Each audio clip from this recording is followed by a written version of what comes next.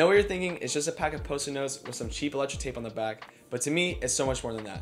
Having ADHD, it helps me organize my thoughts and capture those random aha moments that you get throughout the day. But why not a field notes or an actual pocket notebook? Are you broke or something? Great question. Yes, I've tried them and here's what did it for me. It was too bulky in my pocket, leaving like a weird imprint that I didn't like. Also, they're not easily rippable or shareable. And also, yeah, I mean, they're kind of expensive for being paper that's just stapled together. But I also want to be able to use these as complementary to my actual notebook. Writing down these dots, putting in my pocket, then later on looking at them and either just sticking them inside my book or writing them inside. In my first journal, I used to organize my day with a GTDL as well, but it would take up so much space. And now I just write it down in this little pocket notebook, write it down, cross it out, and throw my paper out whenever I kick ass that day. And to me, that is such a better experience than having it on my reminders app or having it in my bigger notebook. Also, the really cool thing about this Post-it notes is that I can just grip it, make my get to-do list for the day, and just stick it on my desk, and then later on have the rest of it packed in my notebook and write whatever the heck I want on it.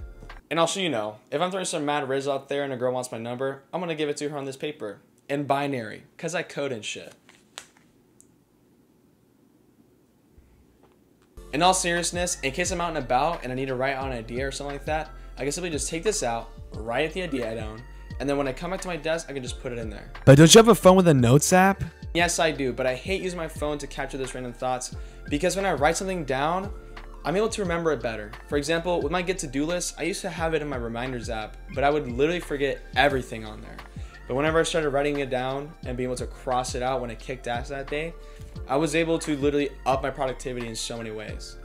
And so, with that being said, here's how you can live a happier, a little bit more organized, a little bit more productive, and a little bit more, I don't know, badass kind of lifestyle with just $2.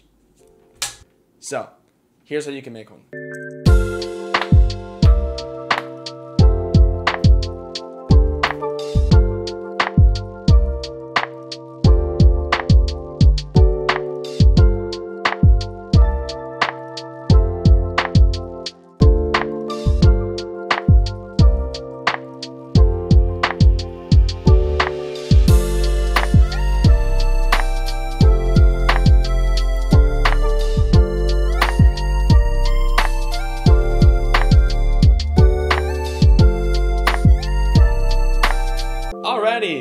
We're gonna see you guys in the next video or see you guys in the past video, but for now, enjoy some of these funny ass bloopers.